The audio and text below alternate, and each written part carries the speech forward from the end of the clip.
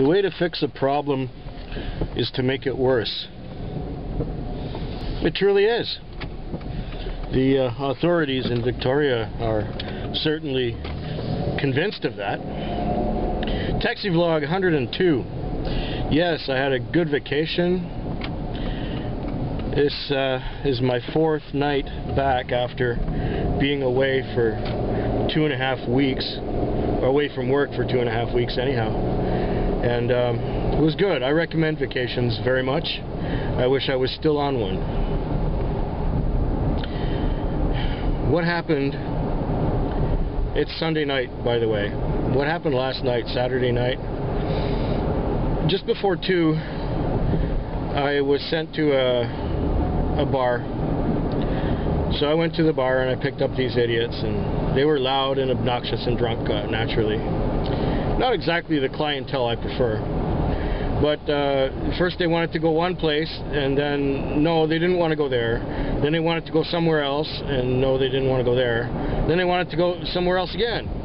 No, they didn't want to go there. So I was always making mid-course corrections on the way. And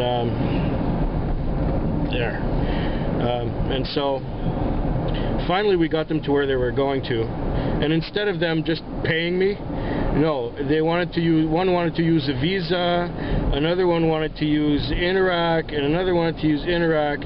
It's 4 people, it's a $15 fare, but they all want to pay separately using debit cards and credit cards.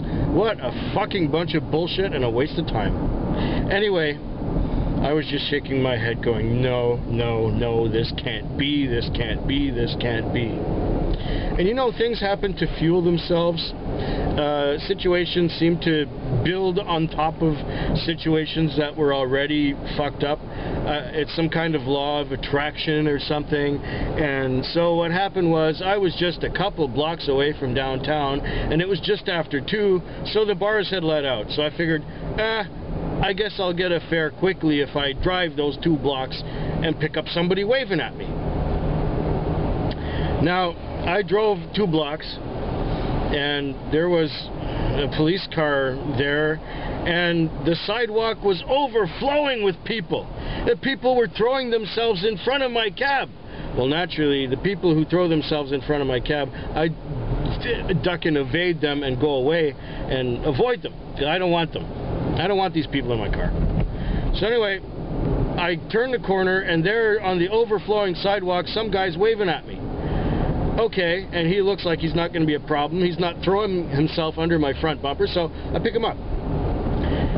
I happen to have my window open at the time, and some guy wearing a yellow vest is yelling at me, "You should know better! You should know better! You should know better!" Oh, fuck, get me out of here. So I peel out with the customer in the back, and we get out of there, but we can't go very far because on the next corner is a red light. So we stop at the red light. We wait for the light to change.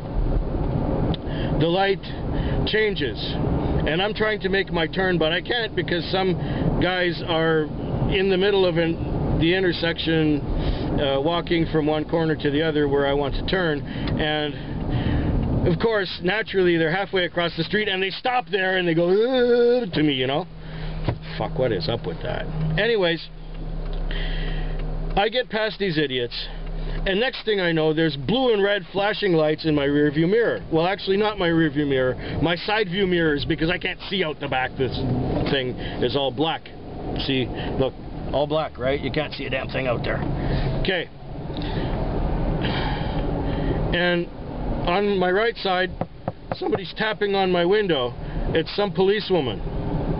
Okay, so I roll the window down, and then she's pointing to the other side, tapping on the other side. There's another policewoman with, of course, a chip on her shoulder.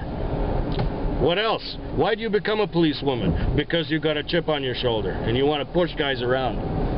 Just a theory of mine. You're welcome to disagree with me if you want, but some stereotypes sometimes fit. So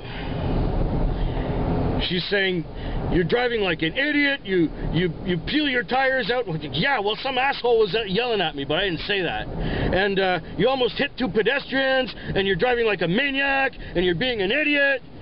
And I felt like saying, "Listen, mama, fuck you. I'm trying to do a job here.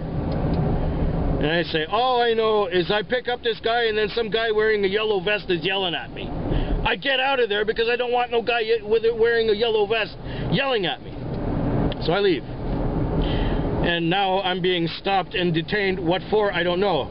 She says, you should know the rules. What rules? Well, downtown you're not allowed to pick up anybody waving except in a designated pickup zone. How the hell is a designated pickup zone going to make any kind of improvement on anything if none of the public knows about it and they just wave at me? You know, instead of... Anyway, she detained me for about 10 minutes. She wanted to see my driver's license. She wanted to see my chief's permit. And she's lecturing me that I should know better what the rules are downtown. I said, look it, lady, I don't even work downtown for the most part. I just happen to be 2 blocks away, and I thought I'd get a fare quickly. What? What have I done wrong? You're going to give me a ticket for picking up a fare? Well, she held on to my stuff for about 5 minutes, and then she came back and said, well, you know what, you're kind of upset. I said, yeah, wouldn't you be under my circumstances? You stopped me for nothing? You waste my time?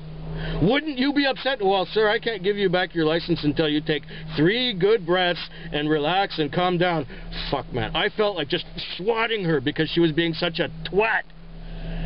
Anyways, how are they going to get rid of the crowd? How are they going to control the crowd if they don't let cops pick it up?